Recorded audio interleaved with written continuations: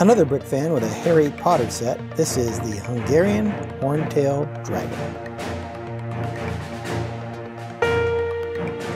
This is set 76406, was released in June 2022. It has 671 pieces, one minifigure, and cost about $50 when it was released.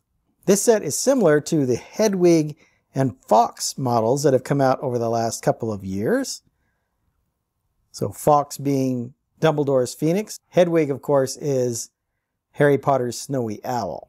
As you can see, the Horntail is posed up on this stand. There is a golden dragon egg down there at the bottom, and then Harry is flying away on a broom out in front of the dragon.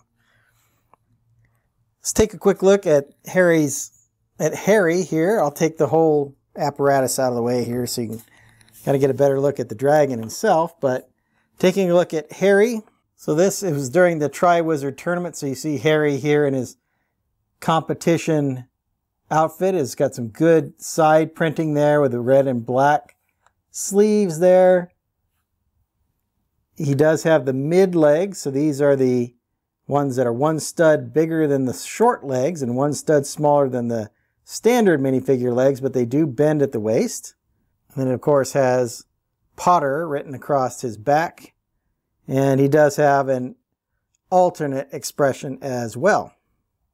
So really nice minifigure comes with this set.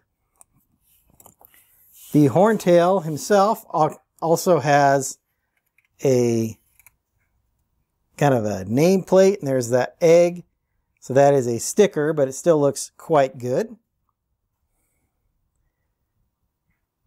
And then taking a look kind of at the action for the Horntail, it's just like Hedwig and Fawkes, and you have some very nice, kind of pretty organic wing movement.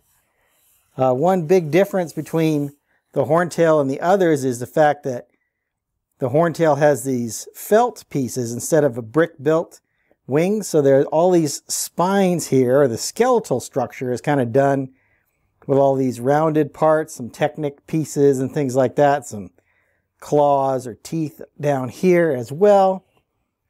But you see that the wing is kind of made out of this felt piece that is held on by these posts here.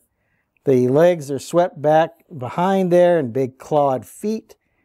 And then on the very back of the tail is kind of this spiny tail here on the end. The tail is very flexible, has lots of articulation points, so it allows for a lot of movement on the tail. The back is very spiny, as you see, so I think that turned out really nicely. There's more of the wing here, of course. There is a sticker here used for the eyes, which I thought look pretty good, and I really like the coloring they did here on this big flame piece for the dragon breathing fire, from the purple to the orange. I thought that was a really nice look as well for the dragon. So overall, a nice model of a Hungarian Horntail. Let's take a look and see how it compares to the other models that were built similar. So here's a quick look at all three of these flying creatures, I suppose. So Hedwig there on the left came out in 2020. Fawkes the Phoenix came out in 2021. And then, of course, now in 2022, we have the Hungarian Horntail. And as you can see, they've all got these base. They have kind of a stand that each of them are on. They all have the little crank that moves the wings. And for the most part, all of the wing action is pretty much the same in all three of them, but there's very different color schemes and obviously very different looks for each of these different models. Overall, I really like the styling of this model. I think the use of the fabric actually is pretty authentic. If you think about dragons, they tend to have kind of leathery wings as opposed to feathery wings like you see on the Phoenix and on Hedwig. So the brick built made a lot of sense in that case, but this use of the cloth kind of gives you that leather wing appearance, which I think turned out very nicely. The Harry Potter figure is very good. It's a kind of a unique print for Harry, which is always nice to get that. And then, like I said, this little flame piece here actually really adds a lot of bright color to the model. This is actually a very good value if you're just looking at price per piece. Now, granted, there's an awful lot of small pieces, like all these little tiny cheese wedges, the teeth, and other of those various pieces. But still, if you're looking purely price per piece, you're looking at maybe $7.50. You're looking at 671 pieces for $50. So about 7.5 cents per piece, which is well under that 10 cent per piece I like to use as a good starting point.